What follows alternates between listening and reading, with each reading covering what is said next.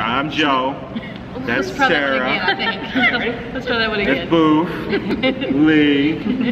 Together the Lee Booth. Le Booth.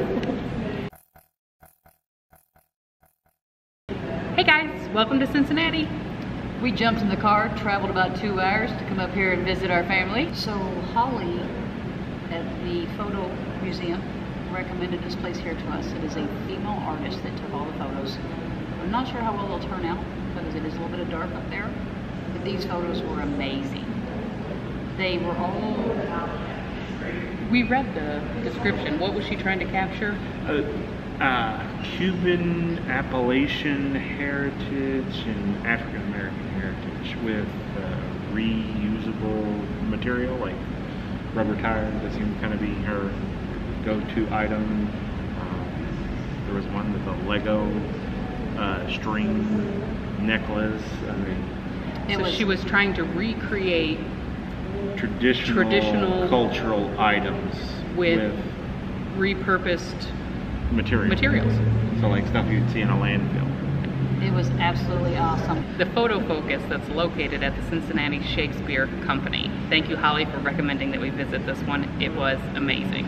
We accidentally tripped upon this photo focus movement that's going on in Cincinnati, walking through one of the parks, and we are completely enthralled now. Washington Park. We've seen 3 different exhibits, and from what I understood, there was over 66 locations in Cincinnati, and over 400 artists participated in these art exhibits that are located all over the city. It's really neat. It is absolutely amazing. The first one that we walked through, I know we got some footage of it, was an outdoor exhibit in a large inflatable tent. In a giant bubble, and it was a sound exhibit, and you opened the boxes inside this exhibit and you could see the vibrations of the sound in the strings surrounding the boxes. What do you say to you?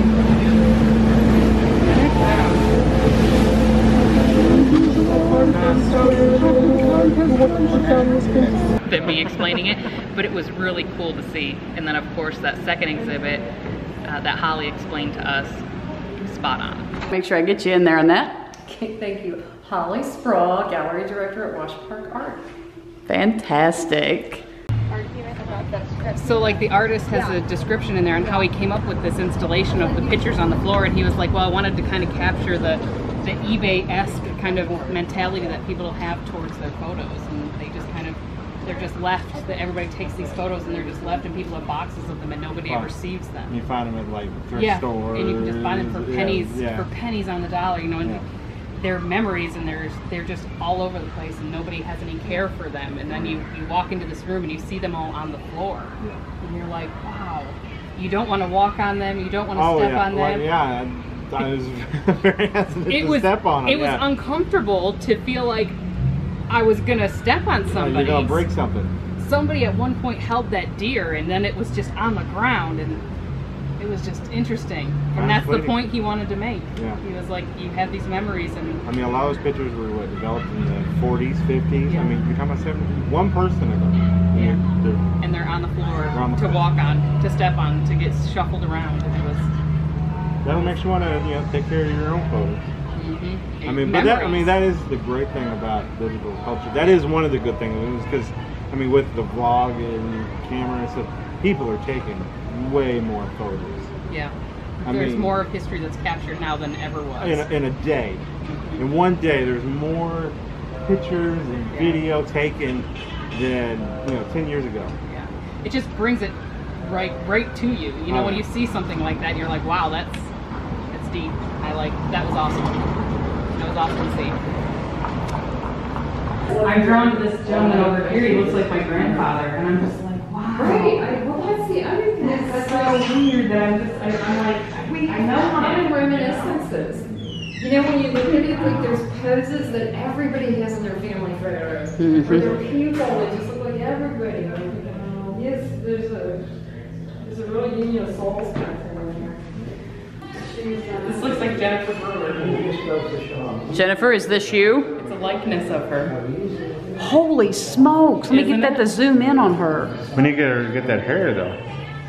Oh yeah, Jennifer, you gotta get this haircut. That does look like her. On the back it says Maud Allen, but I saw it from a distance on the floor and I thought it looks like Jennifer. That's crazy. It's the eyes, I think. Yeah. Jennifer, your photo's here. How cool is that? We're at Cove's Conservatory. Crone Conservatory. Crone Conservatory. Part of the Cincinnati Parks. Joe and Sarah are just taking us to all these cool places today. My goodness, we are having a blast. We've been through the Pokey part, we've been through the Eat You Alive part, we've been through the bonsai trees, it's pretty cool. And the cacti. The Pokey part. Pokey part. Oh, sorry, that's the pokey part. Like anybody out there didn't know that was the Pokey part. They might have not. They might have not known. So we Saw are. some interesting puppies. We did.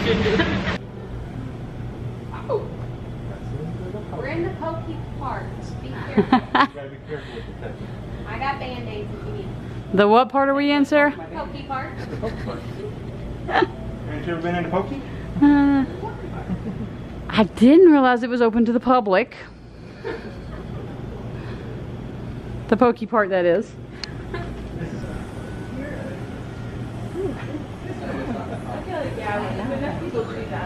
Oh, not the Pokey. Yeah, it's a little pokey. Gotta be careful with it. There's Pokies in there, and I keep finding them. I'm gonna need another band-aid. I did not notice the Vegas sign. That's so cool. The what? The Vegas sign? Oh, I see it now. I'm like, what? I don't mean to, I mean to keep this PG, but as I was coming down to the pokey, look what my viewfinder stopped on.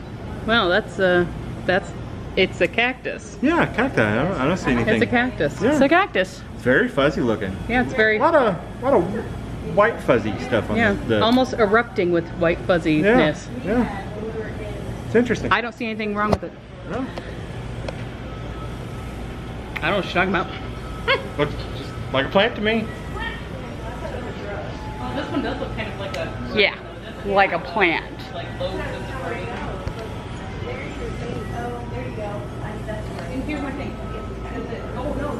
We smelled some beautiful flowers, and Joe and Sarah's favorite part was the. You might want to wait a second. I don't know what they're At doing. least there it is. Yeah, this is actually one of the cooler ones. I knew it was coming. Joe and Sarah's favorite part was the cacti, no, the succulents? Cacti? Yeah, same Pokey difference. part. Yeah, the pokey part. And so far I've liked the bonsais. What you? I'm torn between the carnivorous section. Carnivorous, yeah. Carnivorous? Yes. Carnivorous. I like Carnivorous. Carnivorous. I like carnivorous. Nervous? I She like likes the carnivorous part. Kind of nervous about the carnivorous part. I like that part. We can edit that out. Not likely. Yeah. It's most likely going to stay in there. And I guess there's a waterfall at the There end. is a waterfall. There's a waterfall in the center part. In the middle. Yeah, that we have evidently with 23 minutes to get Yeah, we got Yeah. about 23 minutes. There's the tropical section next, and then there's another section even after that. So let's go.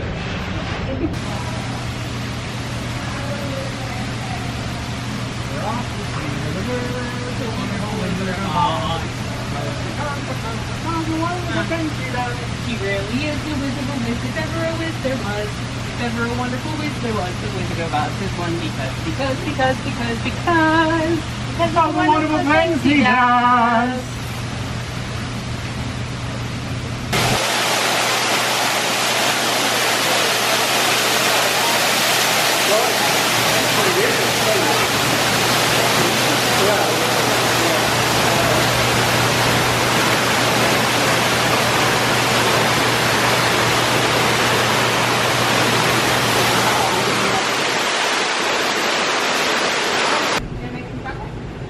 Well, I'm guessing that's what that guy is there on the side on this chocolate tree. Yeah, the pods are the chocolate pods. And Holy. they usually- Lots of delicious. Yes. How in the heck has somebody not walked off with that? It's too much work to make it, so it's easier just to leave it and have somebody else do it. You just go buy a Hershey's bar at the store? Yeah, it's cheaper. Like, Okay. there's like Fuzzy pink Oh, look at that dude. He's so cute. a little caterpillar plant. He's so Yeah, and there's- fuzzy. They're all threw All up in there. these fuzzy pink plants.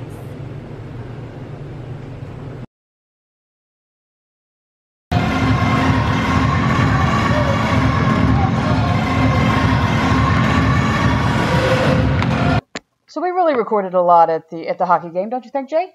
Oh, definitely. And rather than show you the game, we thought we'd do something a little different. We'll just show you the parts that were the best. So this is our collection of some of the best parts of the game. In other words, it's where people slammed into the wall. A lot. Over and over again. This is one sport I can get into.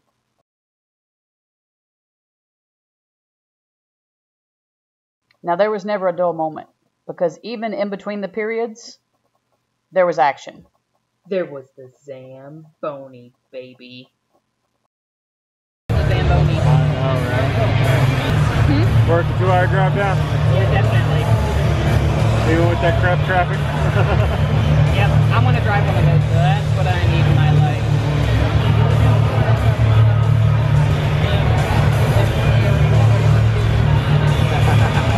Oh, it's good.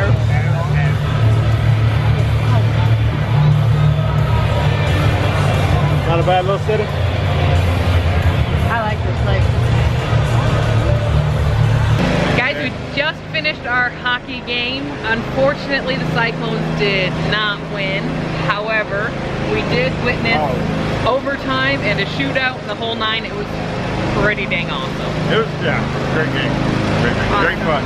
I think the violence of the game kind of appealed to us because it helped sitting right up next to the glass. It was pretty cool. It was amazing, guys. It was amazing. This has been by far one of the best experiences ever. Yeah, we'll be doing this again very soon. Absolutely. A big shout out to Joe and Sarah for setting this all up, getting the tickets, taking care of it, and getting us as close to the ring as possible. We loved it. And we will catch you guys next time, and of course, we'll bring you along at our next game.